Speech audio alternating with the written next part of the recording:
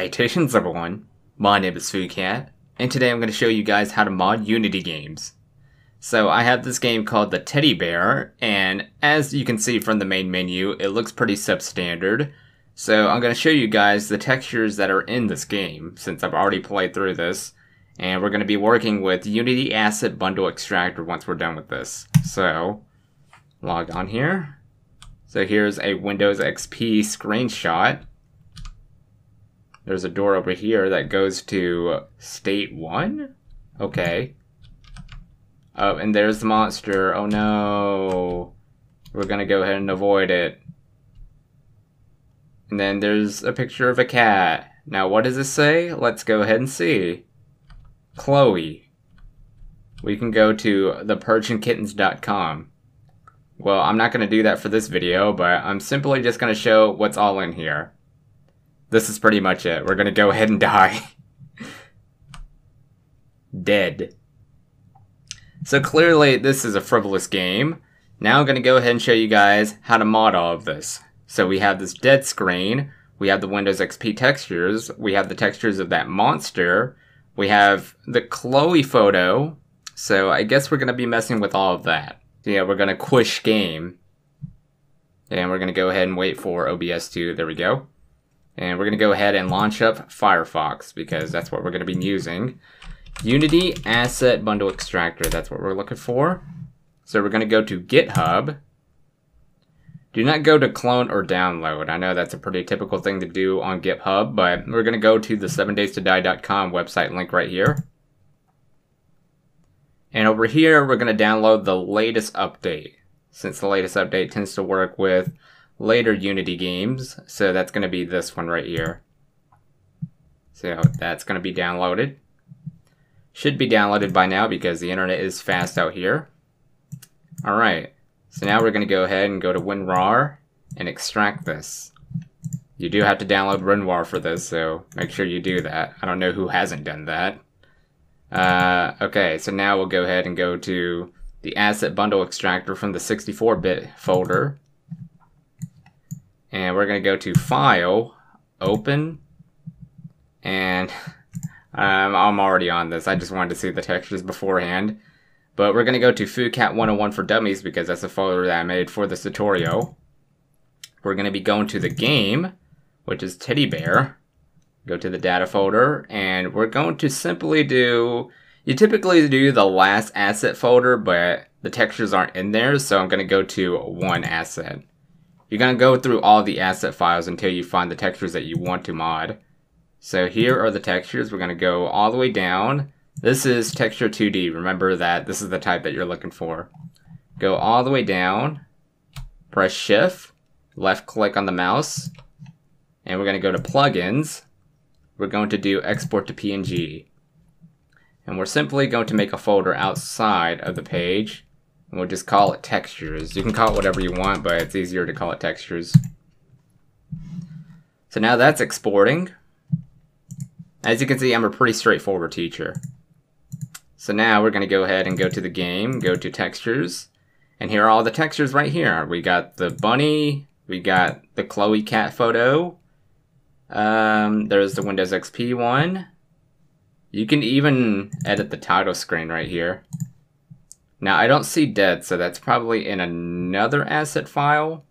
So for right now, we're just going to be editing the 3 photos. So we're going to go ahead and go to Photoshop, or if you want to use a free software, you can use GIMP for this as well. But for me, I prefer Photoshop. So first things first, we're going to go ahead and mod this one. Pretty easy. I already have all the folders really lined up here. So we're going to go ahead and go to my Pictures folder. I already have everything ready, so we're going to use Fat Cats for this. Take away the bunny, and we're just simply going to save over. So it is a PNG file. So you're going to save over. Yes, replace. So that's good to go now. So now we're going to go ahead and start with the next one, which is going to be, let's go ahead and see. Freak. I don't know why I didn't leave a folder open for that. Technicalities, hang on. Chloe cat. So this one, let's see. I haven't really thought of what this photo is going to be. I guess it'll be final image. Yeah, there we go. So again, save it over.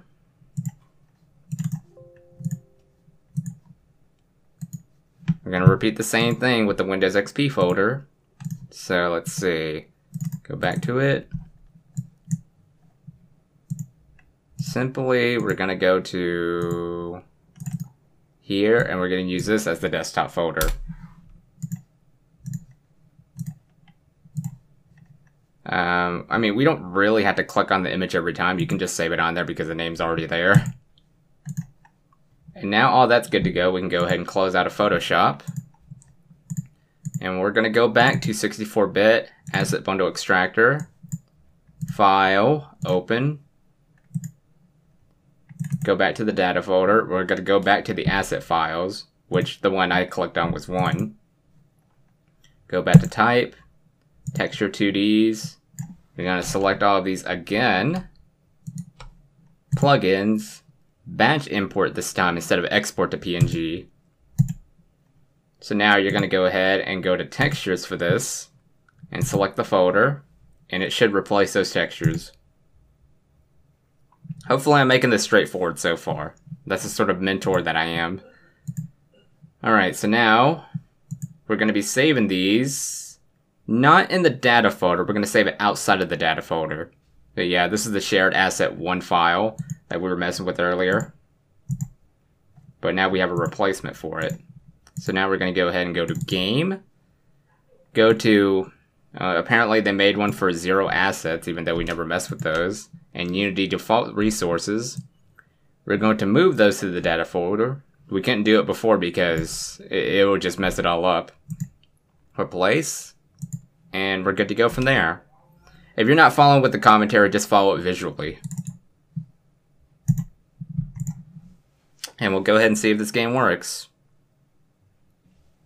Alright. And it worked just as planned here. Very easy. We got the on the laptop now. And bed looks normal.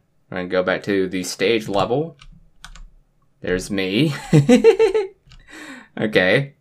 And now the final image over here. Thank you for 10,000 subscribers, everyone. I love you all. So yeah, there's something wrong with that character. He won't move unless I get to a close distance. But yeah, this is pretty much the epitome of basic modding. If you want to mod the audio and the videos inside the games, that's a bit more convoluted because it's going to involve Notepad++ and Unity. So that's going to be for another video once I've known it by heart because I still haven't mastered it. It's a bit more advanced, and if you mess up one step, then none of it's going to work at all. I can't. So yeah, this is pretty much a sample to a tutorial series that I'm doing for Patreon. If you guys want to support the Patreon just for this sort of stuff, then I'm going to leave a link in the description below. And I guess I'll see you guys in the next video. Stay awesome, kitty saviors.